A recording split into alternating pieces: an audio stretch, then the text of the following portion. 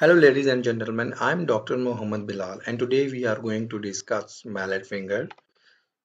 What is mallet finger? It is a finger deformity caused by disruption of the terminal extensor tendon distal to distal interphalangeal joint. This disruption may be bony or tendinous. This is tendinous disruption and this is bony disruption. The other name for mallet finger are baseball finger or drop finger. There are two types of mallet finger. Soft tissue mallet finger when there is disruption of the extensor tendon in zone 1 and bony mallet finger when there is a avulsion of the fracture segment of the base of the distal phalanx. So it will be called bony mallet finger. Mallet finger is most commonly encountered during sports activity involving the ball and is more common in young to middle-aged males and older females, and it frequently involves long ring and small finger of the dominant hand. 74% of the bony mallet finger injuries involve the dominant hand, whereas more than 90% of the injuries occur in the ulnar three digits. Mallet finger is inflicted by traumatic impaction blow, usually caused by a traumatic impaction blow to the tip of the finger in extended position, which forces the distal interphalangeal joint into forced flexion. This is a ball, and it has a direct impaction on the tip of the finger, and it causes it to forced flexion, resulting in either fracture of the base of the phalanx or avulsion of the tendon. The other mechanisms are sharp or cutting type laceration to the dorsal interphalangeal joint area. Regarding the classification of mallet finger, we can classify either by Patel and Gerberman classification. Webby and Schneider classification system is for bony mallet finger, and Doyle classification depends upon the mechanism and status of the soft tissue injury. Patel and Gerberman classify mallet finger into two, acute and chronic. Acute mallet finger presenting within 4 weeks of injury, chronic mallet finger presents after 4 weeks of injury. Doyle classify it on the basis of extent of soft tissue injury and presence or absence of fracture. It has four types: type 1, type 2, type 3 and type 4. Type 4 has further subtypes: type A, type B and type C. Type 1 is closed injury with or without small dorsal avulsion fracture. Type 2 open injury but without any loss of skin and tendon substance. Type 3 is also an open injury but with the loss of skin and tendon substance, and type 4 is mallet fracture. Type 4A distal phalanx physial injury in pediatrics. Type 4B is fracture fragment involving 20 to 50% of the articular surface, and type 4C is fracture segment involving more than 50% of the articular surface. Webby and Schneider classification depends upon the radiological findings, and it is a classification of bony mallet finger. It has three types and each of them has three subtypes. Type 1 when there is no subluxation of the distal interphalangeal joint. Type 2 is when the subluxation of distal interphalangeal joint is present, and type 3 is epiphyseal and physeal injury in pediatrics. The subtypes are type A, B and C. Type A when there is less than one third of the articular surface involved. Type B is one third to two third of the articular surface involved. Type 3 when more than two third of the articular surface involvement occurred. Patients with mallet finger usually present with a painful and swollen distal interphalangeal joint area following impaction injury to the finger, usually involves the ball injury. On physical examination, fingertip rests at 45 degrees of flexion motion, and there is lack of active distal interphalangeal joint extension. Mallet finger is a clinical diagnosis, however, X-rays are done to rule out bony mallet finger and to see whether there is any subluxation of the distal interphalangeal joint. Mallet finger is initially treated with distal interphalangeal joint splint or mallet splint, which is kept for 6 to 8 weeks. And splint is indicated for acute soft tissue injury less than 12 weeks old and non-displaced bony mallet injury. The basic principle is that It splints the distal interphalangeal joint and maintain free movement of the proximal interphalangeal joint. This is proximal interphalangeal joint. However, movement is preserved at proximal interphalangeal joint area. It is worn for 6 to 8 weeks. Volar splinting. Volar splinting has less complications than dorsal splinting. Hyperextension is avoided and progressive flexion exercises begun at 6 weeks.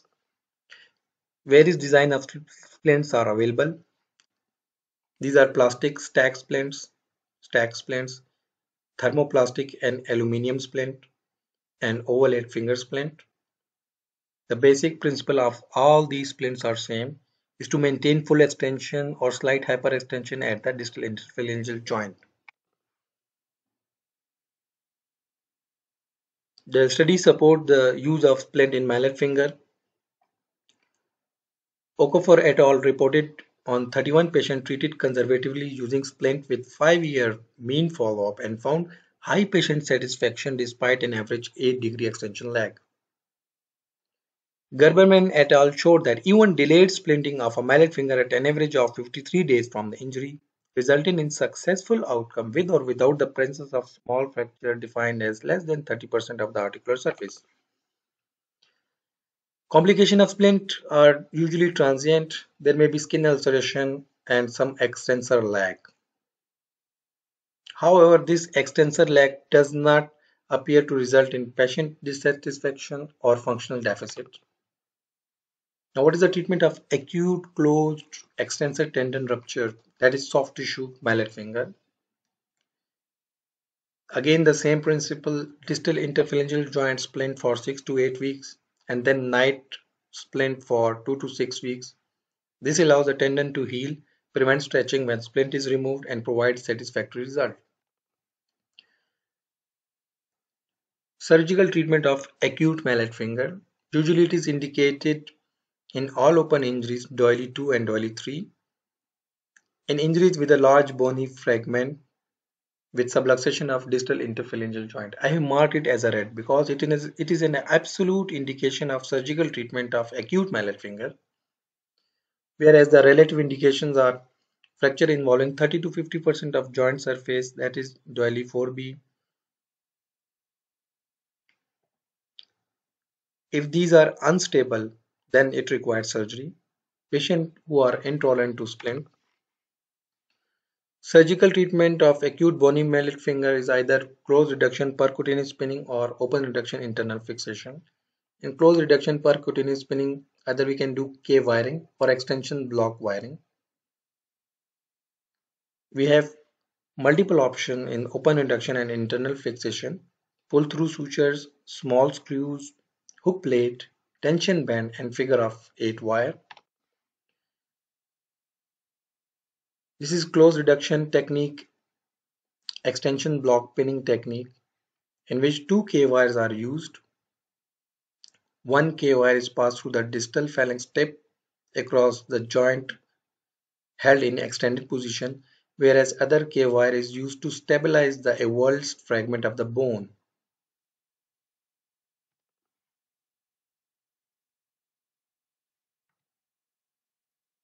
This is extension block pinning technique. 2 K wires are used to fix the joint. One K wire is used to fix the distal interphalangeal joint in extension, whereas other K wire is used to fix the bone fragment. Open reduction and internal fixation. Open reduction and internal fixation can be done by pull-out suture technique, and it is described by doily. A zigzag dorsal incision is made. A 0.035-inch K wire is passed longitudinally through the distal phalanx and then across the joint, distal interphalangeal joint, held in extended position. Then the radiographs are taken to see the stability of this fragment. If this is unstable, if the fracture fragment cannot be maintained in closer position to the major fragment, use a pull-out suture to hold it in a position. This is pull-out suture with a button held in position. After closure, A splint is applied to protect the K-wire. Dameron conducted a biomechanical study that compared four different fixation techniques, that is K-wire, figure of 8 wiring, pull-through wire, and pull-through suture. And it concluded that pull-through sutures are biomechanically more stable with no loss of reduction when compared to the other technique. Acute open injury of the extensor tendon doily 2 and doily 3 requires primary repair of the tendon. The extension of skin laceration proximally may be required to grasp the tendon and mobilize it to insertion. Roll suture or dermotenodermal suture usually is sufficient to hold the insertion for healing. The repair can be protected with a transarticular K-wire. This is dermotenodermal technique. Open reduction is done. The tendon is brought to the distal interphalangeal joint and multiple sutures are passed across the skin and across the both edges of the tendon and out through the skin, and the wound is closed by multiple knots and suture. Post-operative care of open reduction and internal fixation. The finger is temporarily splinted for comfort. The sutures are removed at 3 weeks. The K-wires are removed at 4 weeks. The finger is splinted for additional 4 weeks to protect the repair. Progressive motion exercises are begun and continued until maximal function has achieved. Now, what is the treatment of acute mallet finger in children? It is usually caused by traumatic separation of the epiphysis. First, reduce the fracture with the hyperextension. Then, extension splint of the distal interphalangeal joint is applied for 3 to 4 weeks. However, growth disturbance may occur. This is epiphyseal separation of the distal phalanx resulted in mallet finger. So the fracture is reduced by hyperextension and splint is applied for 3 to 4 weeks. What is chronic mallet finger? A mallet deformity is considered chronic when splinting cannot correct the injury or more than 4 weeks has passed from the injury. Mallet injuries that present 4 to 8 weeks after injury without a fixed deformity should initially be treated with splint. Surgery is contraindicated if there is a fixed deformity of the distal interphalangeal joint. Multiple surgical options are available to treat chronic mallet finger, but the two most commonly used are secondary repair, that is tenodermodesis, and Fowler central slip anatomy. In tenodermodesis, excision of the part of the tendon and skin over the distal interphalangeal joint is done, repairing the full thickness defect, that is both the skin and tendon are repaired with non-absorbable suture. The distal interphalangeal joint is placed in extension and immobilized by internal fixation and or splinting. And literature review support tenodermodesis, that is Sorin and Goodwin reported a mean decrease of extension lag from 50 degree to 9 degree with a mean follow-up of 36 months. This is tenodermodesis procedure.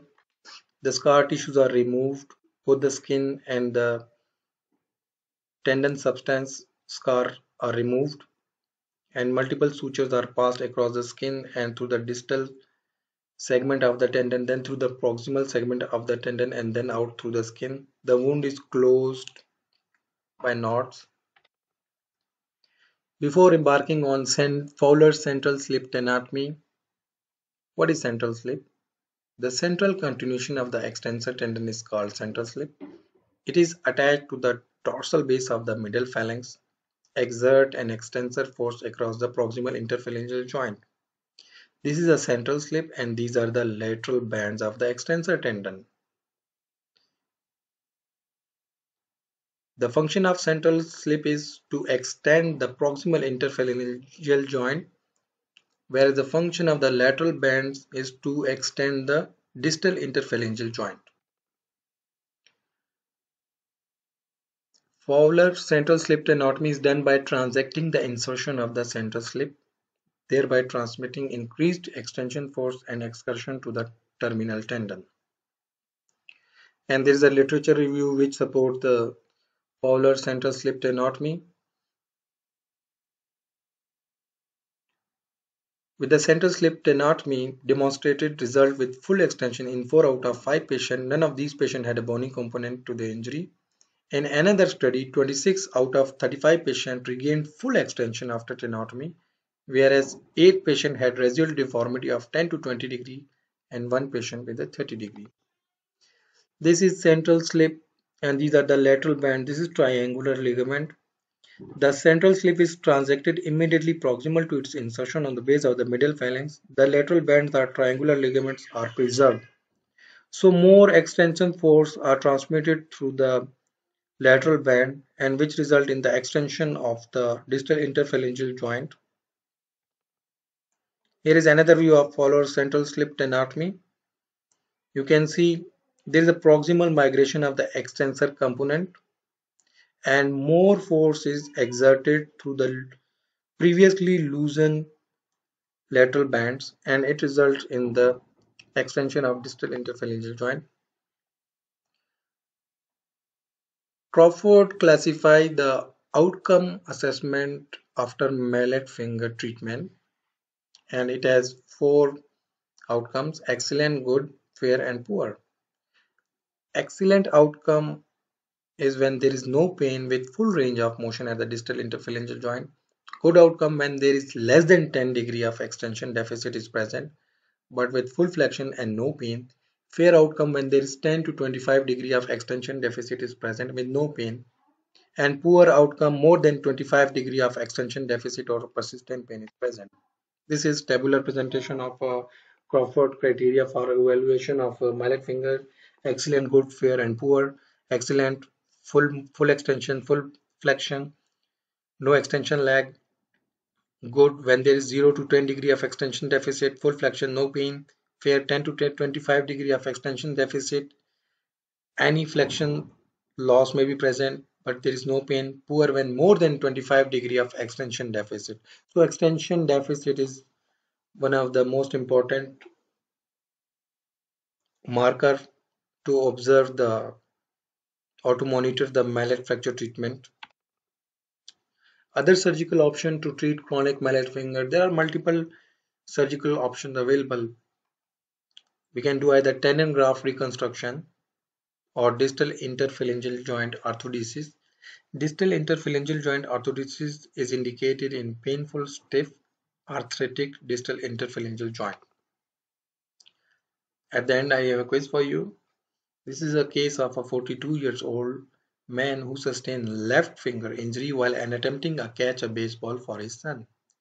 He presents with left long finger pain and inability to extend his middle finger at the distal interphalangeal joint. A radiograph after close reduction and splinting is shown. What is the best course of treatment? So this is a radiograph after splinting and you can see there is a avulsion fracture, that is this is bony mallet finger with subluxation of the distal interphalangeal joint. How will you classify the injury? Webby and Schneider classified as a 2A, whereas Doyle classified as a 4B because there is less than 20% of the less than 50% of the joint surface involved.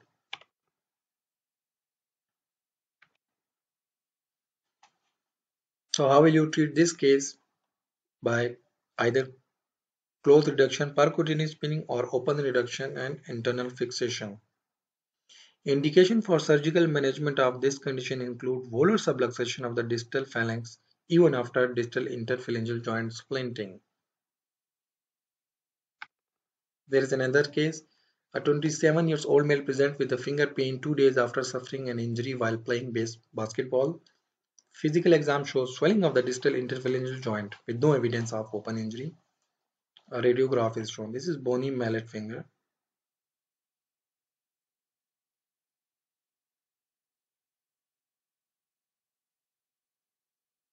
And this can be treated with mallet splint.